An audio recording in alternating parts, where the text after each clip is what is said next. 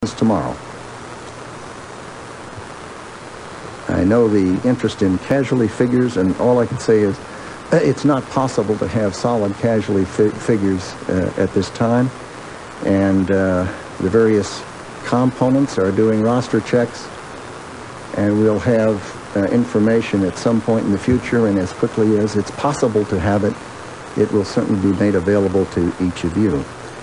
I'll be happy to take a few questions after asking First General Shelton if he would like to say anything, and then we will allow the others to make a remark or two. Thank you, Mr. Secretary.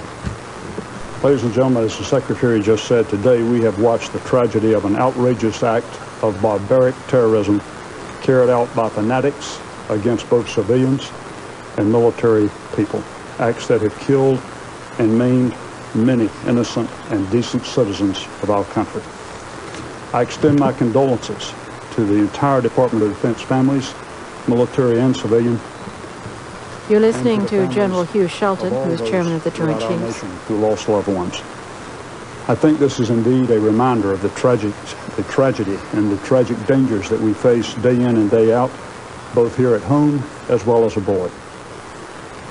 I would tell you up front, I have no intentions of discussing today what comes next, but make no mistake about it, your armed forces are ready.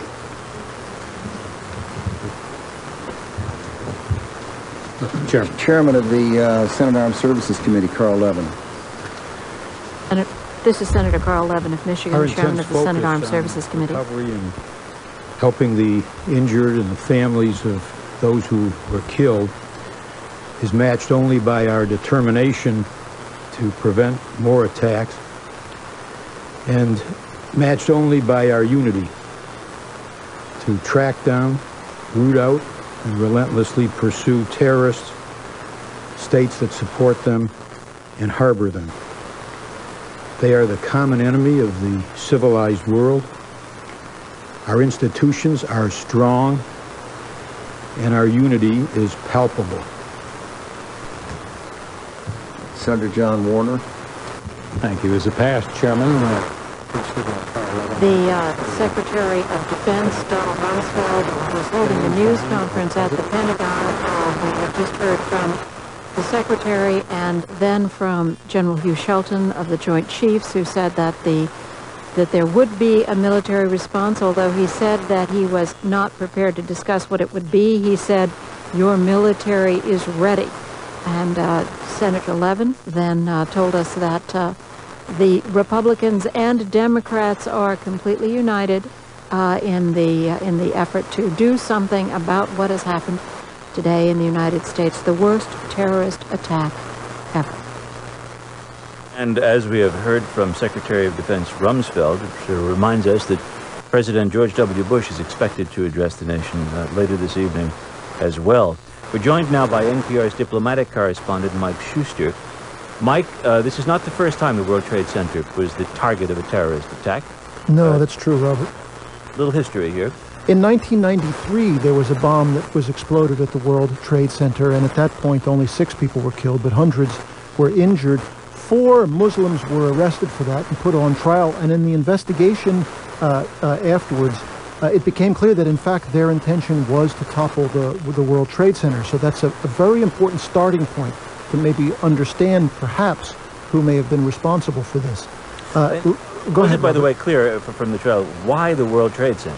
What it signified to them that they wanted to topple these buildings? I'm not sure. I think that it was a big symbol, a big target, and something that would be spectacular. And I think that issue of spectacular action since 1993 in terrorist acts against the United States is something that has motivated terrorists and those who are planning these things. In the Millennium Plot, which emerged in late December 1999, it seems clear that whoever brought those explosives from Canada into Washington, and ultimately Los Angeles International Airport was the target, that was going to be done in coordination with an attack on a U.S. warship in Yemen, which didn't occur at that point, and attacks on U.S. tourists in Jordan. So this notion of coordination and the effect of such coordinated attack on the psychology of the United States has been clearly in terrorist minds for some years now. Any other aspects of today's attacks that you see that are similar to terrorist actions in the past? I think that the one thing that we have to look at as well is who might have been responsible, and there's another connection to the World Trade Center, and that's in the person of Ramzi Youssef, who is believed to have been the mastermind of the first attack on the World Trade Center. He was kidnapped, in effect, by U.S. agents in Pakistan, taken to New York and put on trial and convicted for masterminding that. And Youssef himself, in the early 90s, was discovered to be plotting against perhaps a dozen U.S. airlines in the Far East to have coordinated attacks as well. So there's this issue of aviation, hijacking, and coordinated attacks that seems to have culminated in this attack today. But I mean, isn't there a qualitative difference, though, here, in that these weren't just attacks on airlines? These were 4 hijackings by people who, it seems, were skilled enough to actually pilot these aircrafts, their targets. There's no question, but there are camps in Afghanistan and Pakistan that have trained terrorists. They have been soldiers in Afghanistan, soldiers in Pakistan, and other parts of the Islamic world. They could very well have piloting skills as well as explosive skills, and they may have been mustered if, in fact, those are the sources of this attack for what happened today. Thank you very much, Mike. Okay, Robert. NPR diplomatic correspondent Mike Schuster. Linda? Within the past few minutes, the president has arrived back in Washington. He landed at Andrews Air Force Base, and he plans to address the country in just over 2 hours' time. NPR's White House correspondent Don Gagne joins us now. Don, do we know what the president wants to say?